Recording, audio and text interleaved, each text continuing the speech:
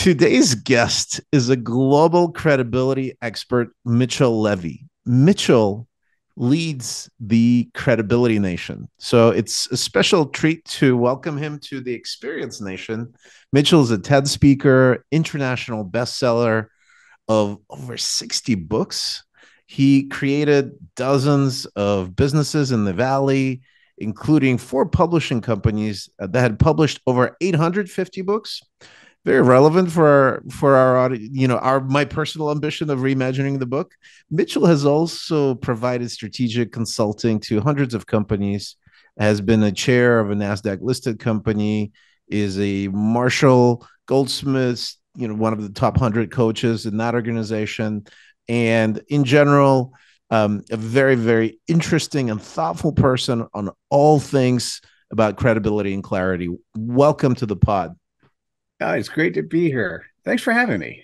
Yeah, well, speaking of the word thank you, I will begin with one of the quotes, Mitchell, that comes from your book, Thank You, saying thank you in 140 languages, that I love. And it's just a great reminder. Thank you is more than a phrase. It is responsibility to pass on the love received.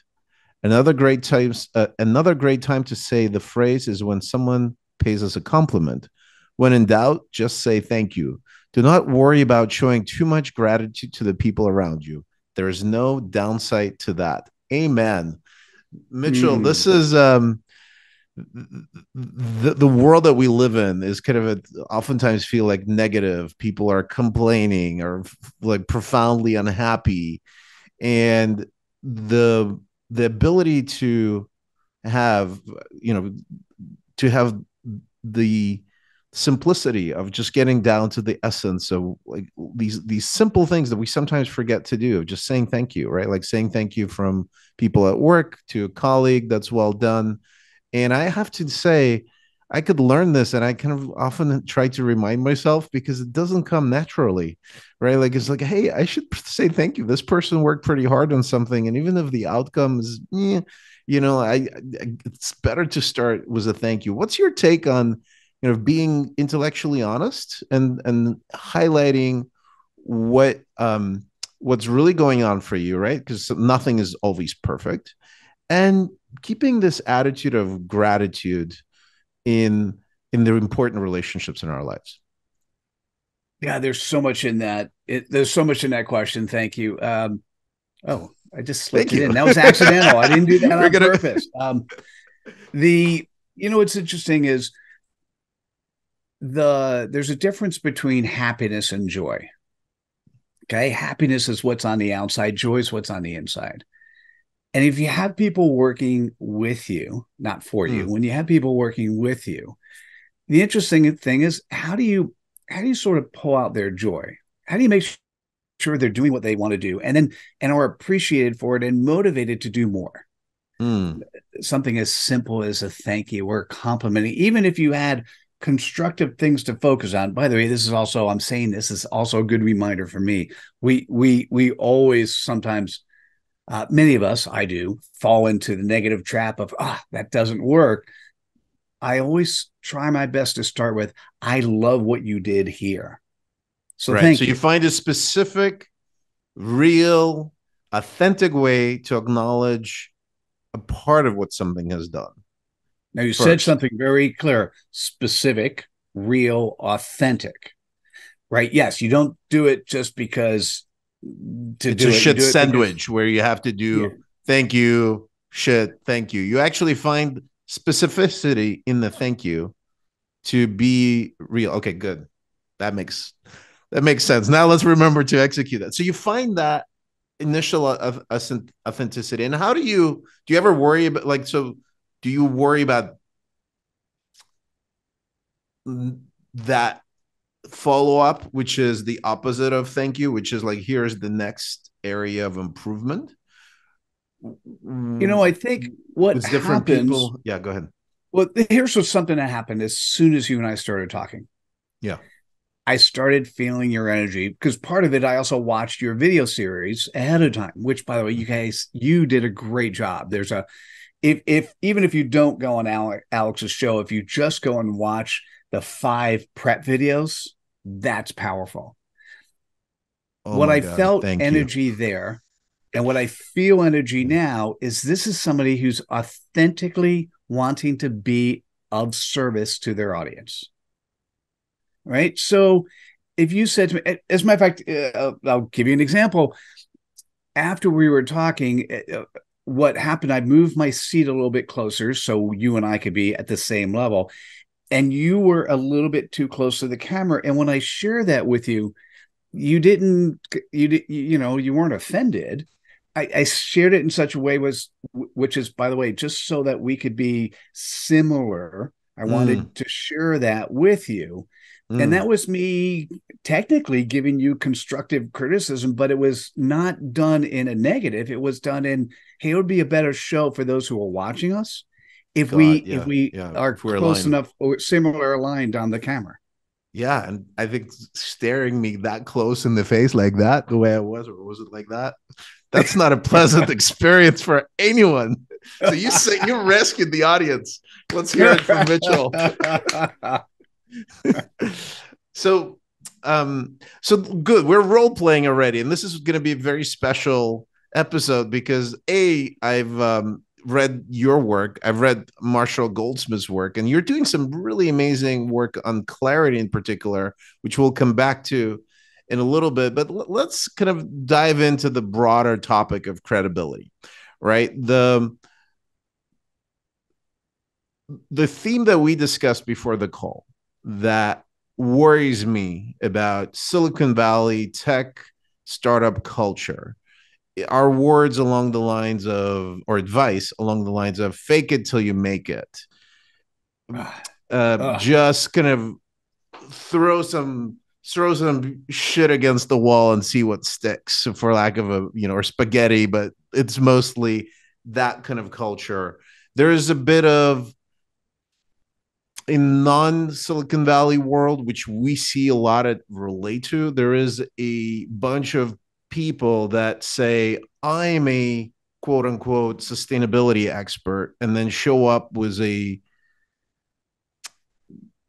80-page printout that killed 2 trees, while talking about digital sustainability Oh, initiatives or by the way, something like that. GPT probably created for them. So right. That right, like so they're kind of, they're being incongruent between the messages that they say. As a consultant, you could kind of always feel really sad when consultants start teaching you about innovation, because that's just really not necessarily the path of a typical kind of management consultant, is to be going down the direction of innovation. And there are exceptions, and that has changed.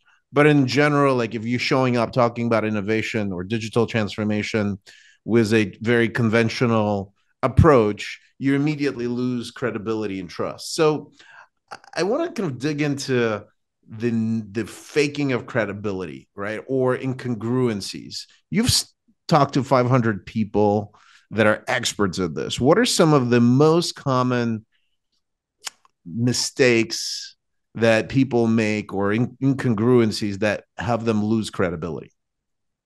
So anyone who says the word and they're telling you to fake it till you make it is someone you want to run away from.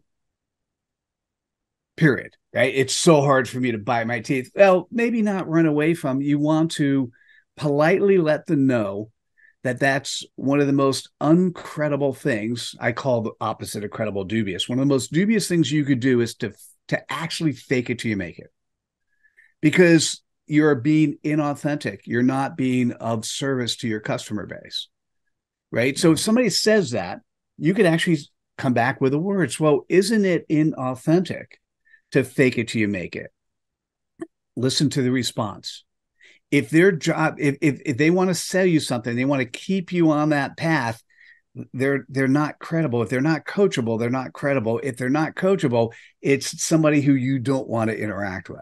Mm. So if there's something let's say there's an area, a passion you're excited about, and you want to learn, you want to grow, and you really don't have a lot of experience in it. If people say fake it till you make it, no, that's stupid. what you could do is you go to somebody who trusts you, who already knows you, who already likes you, and you can say, hey, listen, I'd like to try this experiment. I'm working on this area. Do you mind if we that you give me an opportunity to do this? You can either do it for free, do it for $1, a small amount, and let them know that, hey, I'm going to work really hard to make this work, but I haven't done this before. My That's favorite exactly. thing. I love this phrase because I think you're reframing it exactly the way we think the customer development should be happening. Hey, we are new to this. We will work hard to figure this out together. If you're interested in that type of partnership, being an early partner, would love to figure this out together. That's going to be way better than faking it and saying, "Hey, I'm an expert in this, Oh, and I've done this, and I have oh, that." Alex, And I'm doing that right now. I'm 13 weeks into a certified clarity specialist program. And the people in the program, I said, listen, I don't know the answer, but I'm going to give you as much time and energy as I can so that we've made this. By the way, I don't think we should ever press an easy button. I don't think they exist, but I'm going to press the simple button. mm, And so the team that's working with me, we're about ready to convert from alpha to beta. I'm still in beta. But those people who come on who trusted me, they trusted that I looked them in the eyes and I said, listen, I don't know the answer. I know where we're heading and we're going to go there together. And I'm going to spend all my energy to make sure you're successful. yeah, Those people heard that. And I'm honored that I have their trust. got it. So we got fake it till you make it, and then the opposite of that, right? Which is building trust by saying, "Hey, this is where you are, and we could align directly." Second, any other kind of things that you see that are obvious things that were smart, capable people was actually valuable things to say and to bring to the world are stepping on their own shoes and falling off the ski slopes in a very painful way. I'll give you two. Yeah, I'll give you two. let's do Simple. it. First, let's go to the definition. Yeah. Credibility is not a plaque on the wall. Credibility is the quality in which you are trusted, known, and liked. Okay. So, what's interesting about those areas is you can't be a jerk and be successful in today's world. There's too much competition. The trust shows that you can do what you do as people get to know you. It's not that they know of you, it's that they know who you are. They know that you're a servant leader. They know that you have the intent and commitment to do the right thing. As I'm talking to you and I gave feedback before, I was uttering part of the 10 words or 10 values of credibility. Mm. We'll do the second one. The Actually, I take it back. There's three, but I'll do them quick. I'm adding a new second one. We've been told that we need to cast a wide net and serve everybody. Mm. And what I'll say is the more narrow you could focus the audience you serve, the easier it is for people to believe you and the better the opportunity that they're going to refer you to somebody else. Okay. Now, let me do the third, and we'll come back to the second. The third is you need to make sure as people get to know you, they're going to want to see consistency with how you show up in person, whether in person, Zoom or live in person, and how you show up asynchronously. How do you show up in social media and your websites? And if there's inconsistency between those areas, there's doubt put in place. There's dubiousness put in place. And so it's harder to be credible if you don't have a consistent view, if people don't have a consistent view of who you are, who your company is, and how you serve.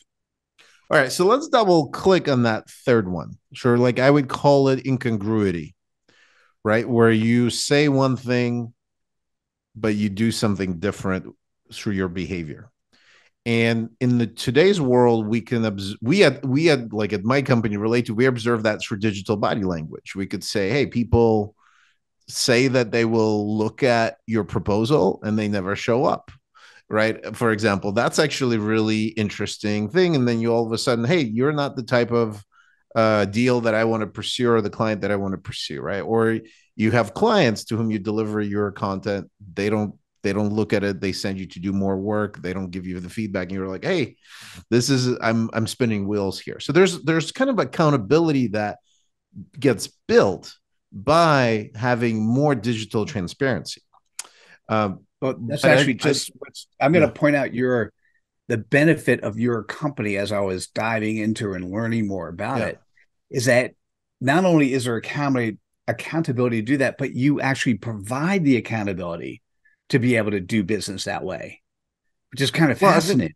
it's fascinating because I think we need to there like you can't bullshit that much in face-to-face conversations. But I think you could bullshit a lot more asynchronously, I think. And so I think we're getting into a culture I'm thinking about where that. yeah, well, I think look, people spin up a fake LinkedIn profile, for example, right? Hmm. Or fake websites. That's easy to do, right? That doesn't cost a lot of money. But if Stupid, but I got it. but it's doable, right? And but if you actually talk to somebody in detail, right? If we have the privilege to talk to somebody in detail, you could really uncover that the person doesn't know what the hell they're talking about, right? Like, and so that becomes pretty obvious pretty quickly if you're discerning listener and participant in a conversation. But in the digital realm, I think our attention gets sparse, and we scan things, right? Like the way we read it, the way we consume content, we scan, and so people, okay, and then where I think that creates a lot of noise, and so the real trick, to me, it feels that you need to be able to show the high level, easy to digest, a clear message of what you're specialist in, but that's not enough. I would challenge, and I want to come back to that. What you need to do is then be able to drill in, and then people that want to drill in, they need to see, hey, there is substance underneath that, real evidence of actually somebody does what they do, says what they say they will do, etc. That you can either build that over time, or you could have a digital site that allows you to do that. And I think we find that in the industries that require evidence, like life sciences, where you do have those PhDs with expert titles, you do need to provide that element of credibility, even though people are overloaded, they don't have time to But, process alone. but Alex, depending on who you are and how you show up, that level of credibility is very simple. That's done through social proof. That's easy. For me, I have over 500, probably close to 750 video testimonials of people who have given feedback on what I've been able to do with them. I can't show all those on my website, right? Um, Mm-mm. that's the level of social proof you're talking about. But let's go back to let's start with the most simple element of credibility. Okay. Most simple element of credibility really is clarity. And that is in less than 10 words, can you articulate the playground you play in? And I use the word playground specifically because if you don't love what you do, you should be doing something else. There's so much opportunity in the world to do that. So if you love what you do, Amen. Work is more fun than fun. it depends on what you define as work and fun, but we'll say okay Yeah. in your Yeah. definition. For me, it's there's not a work-life balance, there's just a life balance. I Yes. happen to do some stuff that people call work that I make money, and I do other stuff which is fun, and I like both, right? So the thing that's interesting in the playground you play in is in 10 words or less, can you articulate with clarity, with simplicity, that audience you serve, right? And if you can do that, I call that the CPOP, your customer point of possibilities. And what comes next is the tell me more. So what's interesting to me, Alex, is that your CPOP will be consistent. Your tell me more will change based on the audience. If you're speaking to a marketing audience, you're going to probably throw in some marketing terms. If you're speaking to your investors, you're going to talk from an investor perspective. If you're speaking to clients, you're going to speak from the client perspective, right? So the tell me more is about a minute, and it reinforces the CPOP for the person you're talking with. Does that make sense? Yeah.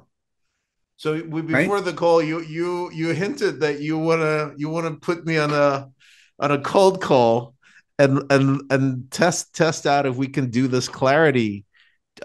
process that you work on with your clients? And I raised my hand because I'm full of ideas, very excited to communicate. And I think there's way more ideas that coming out than clarity about specific ones. So I would say guilty as charged. I love your advice on what we can do better. And I'm wondering Wonderful. whether we do it for the podcast or more for my own company. Relayto, probably Relayto is more It defined.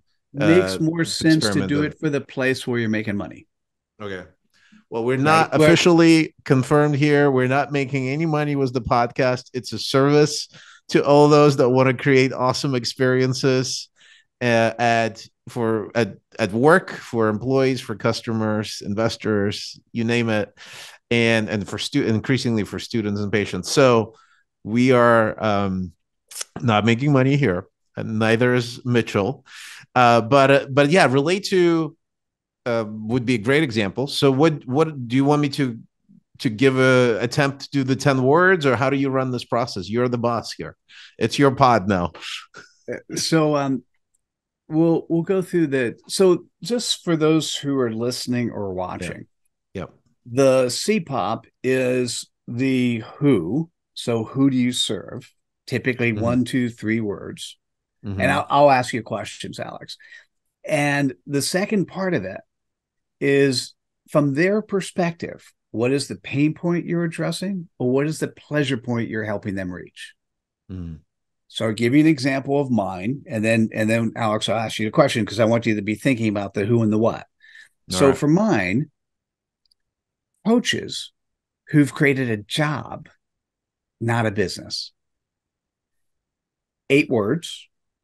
And if I'm looking to somebody and I'm talking to them, I'm seeing right away whether or not they fall into 1, 2, or 3 categories. First category, are they potential referral for me? Second category, are they a prospect? Third category, they don't care. Now, it doesn't mean they don't care about me. It just means they don't care about those 10 words. In this case, my 8 words. If they're in the first 2 categories, they're going to say, tell me more. And if I said the tell me more, I would basically say, coaches, there are so many of them, and there's so many certification programs, and they have all these degrees and methodologies and approaches to deliver. And they're really good at delivering. But what they're not good at, they kind of suck at business development. So I have a program that helps combine not only getting clarity for them, helping them give clarity to their clients, but a business development system that gives them business on an ongoing basis. Notice when I shared my tell me more, which was less than a minute, I was sharing it from the container of the playground I play in. So I'm Mm-hmm. already listening. I'm already sharing from a container of credibility, from a container of trust, because you're like, oh, I know somebody like that. Mitchell, I might want to recommend somebody like that to you. So, that's the process.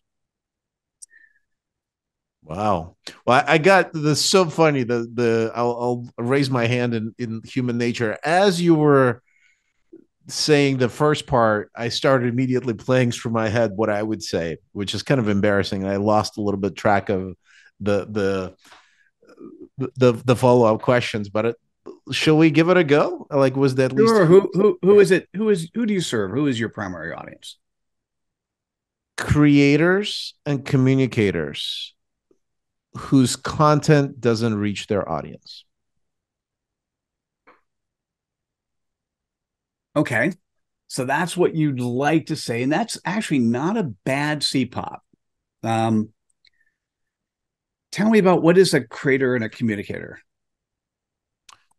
So in the business world, and we could split into different varieties, but in the business world, it's typically somebody who creates a PowerPoint or a document, and a communicator is somebody who either presents that or sends it over, sends it over to a customer, a potential customer, employee, right? So I would distinguish between, sometimes they are the same person, and oftentimes they're not. A creator could be a designer, a kind of a marketer that creates a piece of collateral that then the salesperson delivers to the customer.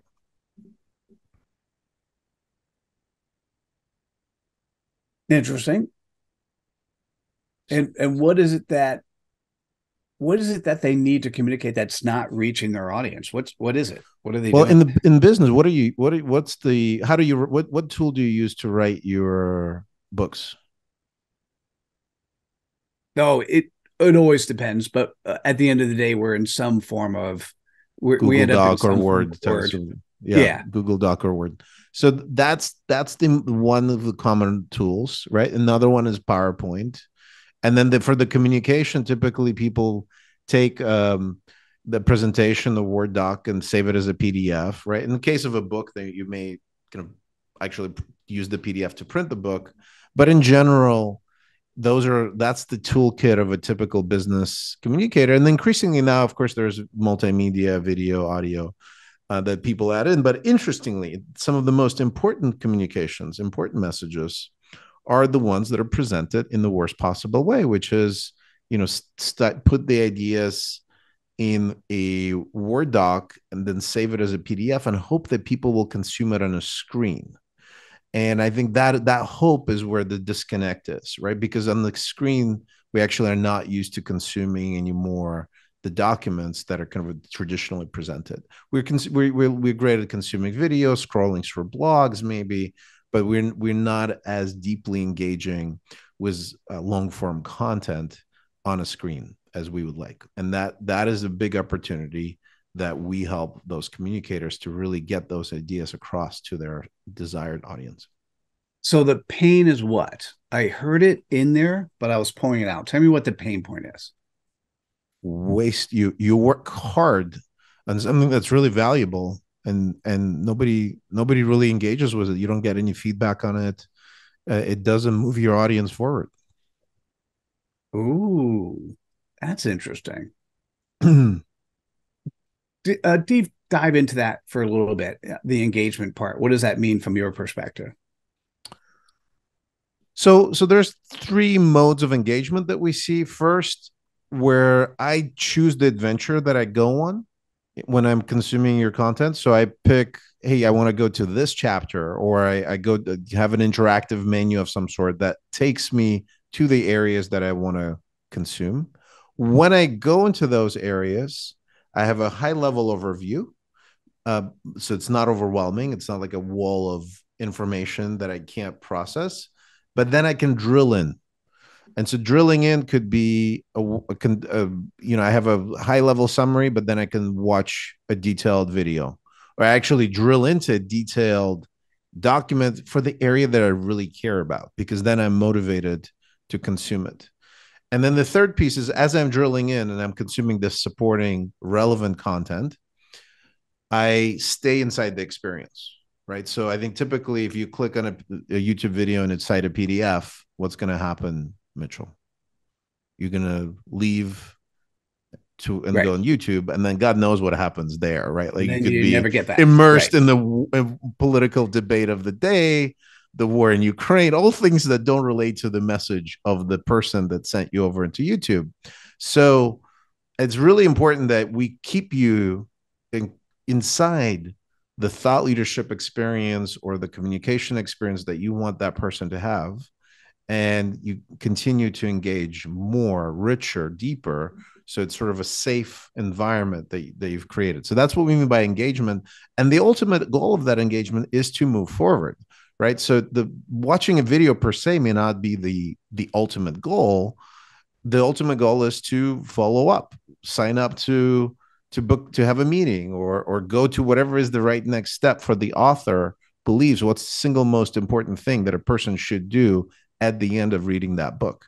And it's a tragedy that most presentations don't even think about that. And even if they do think about it, somewhere in the last page, unclickable, undo, like on anything, whereas it like in common digital mode today, that should be, I don't know, a persistent call to action that's obvious, relatively quickly to the user. So what's the one thing they need to do after consuming this content? Does that make sense? So it's sort of navigation, immersive experience, like moving towards a call to action that hopefully you've earned. That's obvious and clear. What's the next step? Those are the components of engagement that we see. Ooh. So what's the importance of the CTA at the end? It depends on the industry. So if you're a marketer, a CTA is an ebook. Every marketer has this idea that, okay, I'm gonna get a gated lead, right? I'm gonna put them through some, get somebody's name, then they'll download the ebook, and then our sales team will follow up and schedule an appointment with them, right? That's kind of the classical Silicon Valley B2B marketing playbook that you see all day long. There's a few problems with that, right? In that concrete example. Number one, if you fill in your details, most likely you're going to be getting an email somewhere that will likely be caught in spam with a link to the download of that ebook. So high probability you'll never even get to that email. If you get to that email, you will, if you click on it, you'll be taking out of your email experience into a PDF that is typically not designed for consumption on the screen, as we discussed, doesn't have navigation, doesn't have rich experience, and doesn't have a call to action. And what's the call to action? Is book a meeting with a sales rep. Instead, you get bombarded by a bunch of spammy sequences, from reps or from marketing. Hey, learn more. Hey, follow up. Here's this. At that point, you may have already lost your interest, right? Like you had an Yep. interest Yep. when you were filling out the form. So the CTA is like at the moment when you're most engaged, right? What are you going to do? Right. Because I then got you're it. gone, right? We get lost in the noise. So I had it early on, but I wanted to add a couple more questions because the problem with somebody who is extremely bright like you is that you Thank you you. had a I'll take that. like you is that you had a lot of really different points that all made sense, but there were a number of different paths one can go. Yeah. So I've created two. One, and these are all things that you said, and I was just in the incremental questions, I was reinforcing how to present it. I created one which was a pain point for you, and I created one which was a pleasure point. So let me share Mm, both and we'll see which one you like better. I'm going to share it. I'm a visual, so I'm going to share it in chat and then I'll read it to you. So okay. CPOP stands for customer point of possibilities. Now, you started off by saying communicators and creators. I'm going to pick just one. I'm going to say communicators. Uh, One of the things that we didn't talk about yet, I'll just say that with GPT, thought leadership is now ubiquitous. I'll take it another step. Being a creator is now ubiquitous. If you have the right prompts to the right AI, you can create whatever you want.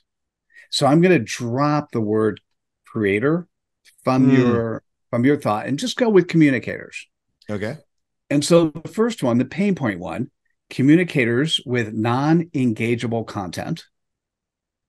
Yeah. It's interesting. I didn't like it as much as the pleasure one, and I'm going to lean towards pleasure. But it's an interesting word because non engageable is not a common word. Like I've been talking about engaging, Well, it's content. I've could never come be up with that. I like it. It sort of interrupts you. you could use not, and that's by the way, what's nice about a CPOP is when somebody says, "What do you mean by non-engageable?" Yeah. You could do non-consumable, right? If Yeah. you wanted to do that, right? It's all you care about is not changing the words once you settle on it. You A, does it feel good to you? And B, is the person one or two? Are they a potential referral partner? Or are they a potential client? Right? Because Yeah. they're going to say, tell me more. Yeah. The second one, which is interesting, is communicators creating action with their content. Yeah. And I that's love it. really so what happens on Yeah. that. So you like that one better, I could tell. Well, I Um, think it's just more we're positive, and I can go talk about negative stuff all day long, as you heard me describe. I think it's like a tragedy, but I think there is something affirming, creating action with your well, ideas, creating impact with your ideas, right? given who you are, it makes more sense. And if you don't mind, Alex, Yeah. let me share your CPOP and your tell me more, just based on this conversation. And it's recorded, so you can go back to it. The CPOP, you always want to remember that tell me more will be different based on the audience. And if you're listening or watching, tell me how this feels to you. All right. So if you said, what's your CPOP or what do you do? I typically would say something like clients typically attracted to us, and I'll do a Mm. pause. So clients typically attracted to us, communicators creating action with their content. All right. In today's world, anyone can create content. As a matter of fact, many communicators are creating non-engageable content that it's just sitting out there and you don't know if people are following through with it. What we do is we help facilitate communicators creating the type of content that's robust, that gets the energy, that is attracted to however somebody processes information, kinesthetically, visually, orally. And we keep track of that for the communicator so they actually see how their content is impacting the audience. And that would drop it like there. Boom, mic drop. And that's the Hey, mic drop. can you join our advisory board at Relayto effective immediately? Yes, just send me the paperwork.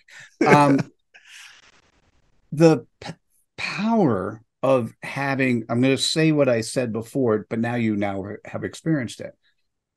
The power of having a CPOP is you now know the playground you play in. Mm, I often ask people to, hey, when they wake up in the morning, does the words communicate or creating action with their content? Is that what flows off the top of your head?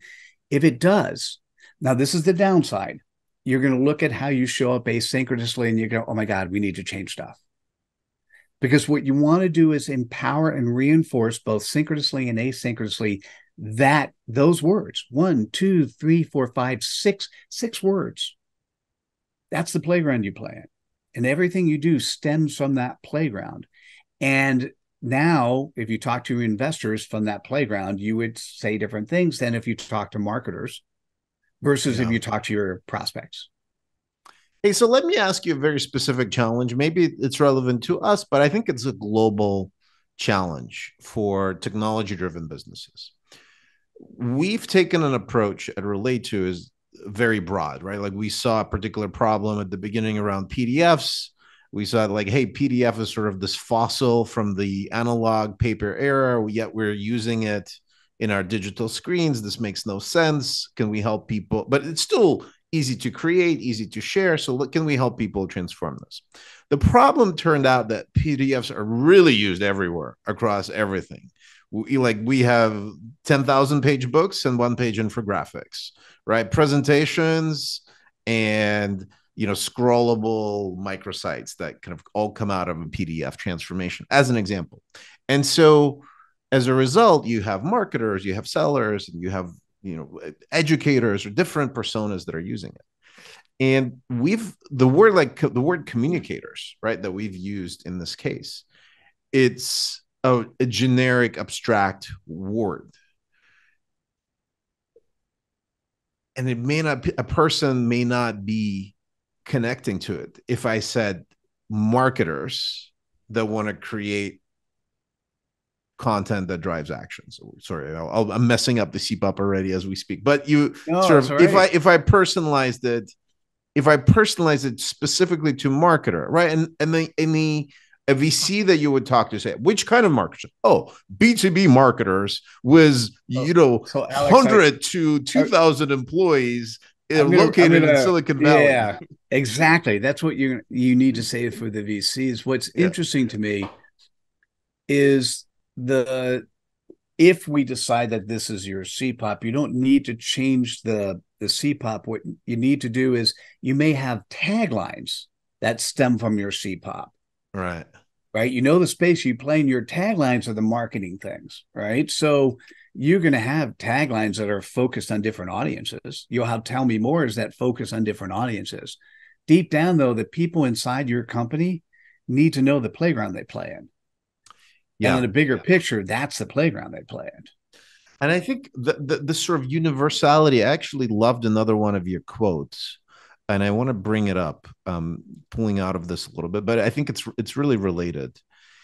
In a book called Turning Ideas into Impact, Insights from 16 Silicon Valley Consultants, your team of writers wrote alignment and employee engagement around a shared understanding of the customer can be a corporate superpower. driving higher profits, customer satisfaction, and employee retention. And it sounds like a few buzzwords brought together, but actually it's brilliant in the way where it brings it together. Because what you just said, right? Alignment around the customer. And sometimes people are going, well, we align around our mission and we align around that. And we're like, we're going to You're change the all about world, the blah, people blah. who are your customers Yeah. today and tomorrow's customers. Who do you Yeah. serve? If And you're it's just so credible, simple, you're but you serving do need leaders. the alignment. You need that, right? Like that's, Yes. Yeah. and it By the way, is thanks so. for that quote. It's so funny.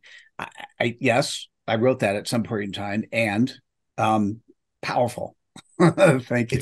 super powerful because it's so hard to know where do you start. Some people say, well, we start with our team and that's it, right? Like, and they all take care of the customer. But if the team doesn't know who the customer is and what they care about, they won't be that motivated, right? It becomes like a little navel gazing exercise, that you see some companies, they kind of get self-absorbed in their like little culture building. And if the culture goes around the customer, right, then the culture building, the alignment makes a ton of sense because it connects ultimately to that. So and if you're all customer and you don't care about your team, that also doesn't work, right? Because they wouldn't be able to serve them. So yeah, it's tricky, but you got it. Thank you. I like it. I like it. Thank you for So doing the research. I'm oh, honored. well, and this I need to celebrate. I as well was my amazing team who's supporting me because I can't take credit for that. I am backed by amazing team. Thank you for driving alignment with our customers in our community. Now, Well, so oh, by the way, I'll just share one thing. There are two things you did which were powerful, yeah. right? And these are two ways to be likable in terms of credible. And you just demonstrated two of them in the last 2 minutes. One is you showed me respect by actually doing research ahead of time. So that's, in terms of being likable, there are two values: showing respect typically means coming early, coming prepared, coming with your heart. I Mhm. came in, close to 10 minutes early on the interview because it feels like I need to show respect to you. The second is I call it spreading cred dust. So Hmm. it's spreading the ideas, thoughts, and actions of others. Hmm. So it's the fact that your team did the work and you thank them publicly is how Hmm. you should be as a CEO, not take credit for other things. Wow.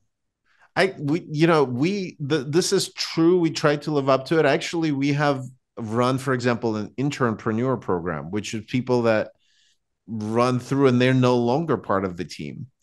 And I take a point, and I think it's really, I kind of love it because they're great people. They took a bet on us when we were a startup. They didn't know what we were doing and kind of did a lot of experiments.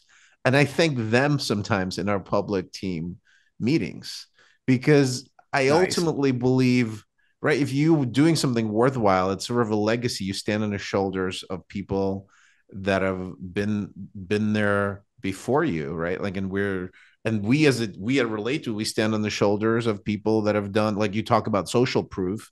I don't think I would have been aware of what we're building had I not read Cialdini at some point and understood He's what amazing. social proof Right. was, right? And that I have to thank Stanford for, because they exposed us to these ideas and they made sure that we didn't abuse them, but thought about them in a good way. So the legacy of thanks is incredible. And as a book writer, you probably spend a lot of time thinking about that. And so yeah, I salute you, and I actually want to salute in our case the people that inspire us. And actually, a question for you: like, this is really hard to do because you could go on thanking people forever and ever, right? Like, in fact, the whole history of human progress more or less stands on things we've gained from others. Where do you draw the line? Mitchell, what's your advice here? I think I need a little bit more clarity on the question. It's an open-ended Well, question. So it's an open end. Like, so I, like in the book acknowledgement sections, right? Like there's typically a very long list of acknowledgements, and so you brought up the value of bringing up as as part of building credibility is kind of recognizing people who have helped. But there's not a, like, if you do that, you could spend the whole time a lot of Oh doing that, yeah. right? Oh, Like I it's a see it. very long and distinguished list of people on whose shoulders we stand. And actually, it's an interesting question, right? Because when you're recognizing somebody else, then you're not potentially recognizing another person that has helped. And so you just got me down that rabbit hole Oh, I see of it. like I who see we're it. gonna hurt by not recognizing, potentially, right? And So I don't worry about it all day long. Don't to be sure, but it's an interesting question. got it. One of my one of my early on, one of my authors did something thanks to all my customers who invested the time in allowing me to be successful for them. And that as opposed to pointing out particular customers. Okay. But he then went on in specific thanks to, and then highlighted a couple of people. Um, as an example, here's a great example. My second TEDx was during COVID. And so when I was practicing, I did 30 of these Zoom calls where I had somebody actually listen to the TEDx and give me direct feedback. Mm, Everyone gave me amazing feedback. I mean, the end result was having a bunch of advocates who said, "Hey, Mitchell, they wanted to share it because they helped contribute it to it." It just so happened that my 10th reviewer, a guy by the name of Ted Lau, gave me something so valuable he impacted my life. And so I actually used his name in the TEDx. I don't feel that none of the other 29 said, "Hey, Mitchell, how come you didn't use my name?" Right? Nobody said right. that. So it's not Um, it's not okay, great. Hmm. yeah. And this is the second one. So we are losing our humanity. Um, I actually seen the first TEDx talk of yours from 2018, Yeah. and The second one is called We're Losing Our Humanity, and I'm tired of seeing it happen. And it's really the 10 yeah. values associated with credibility. So I can't speak to that. I didn't get to the second one, but in the first one, I love this idea of aha, right? And you've written a series of books around kind of the notion of an aha. So for our audience who are entrepreneurial, who have a marketing DNA, a creator DNA, as you've heard, communicator DNA, what are some of the ahas that you want to leave them with? Mm, Let's say three. right. And you could repeat some I'm of not, the core themes that you've already covered, right? oh, If, yeah, if we yeah. got And it, right? I'm now thinking about, we got to wrap up shortly. So, but thank you for this time. And I'm so honored. And we'll have a follow up call too. I'm going to say the most important thing you could do in your life, is sort of know who you are. Don't wait until your deathbed and say to yourself, "I wish I'd done something else." Right. And so having the clarity of saying, "This is who I am and this is how I serve," is Mm. probably the most important thing you could do. And then sharing that publicly so people can can bathe in it if it's appropriate. They could share you if that's appropriate. I think there's nothing more So it's that important than clarity exercise, but for a human. so the clarity exercise for yourself. Yeah. Um, Second is to recognize that the person on the opposite end of you, whether you call them a customer or a prospect or whatever it is, or a A human. partner, or they're human. They're Human. human. So the question becomes for you: how can you be of service? Yeah. Right. There are two core values. So I'll leave you the third. One core value is basically being a servant leader. And the other core value I want to highlight is being coachable. Always being open to an opportunity to learn, no matter if that person looks like they have credibility and are superior to you, or ready. And for those who are on the radio, I'm doing the double quotes, or they look like they're so far beneath you, you're not going to learn anything. You can learn, and as long as you're coachable, you're going to learn from everyone you interact with in one way or another. Hmm. This is really powerful, especially for the CEOs and folks that have to play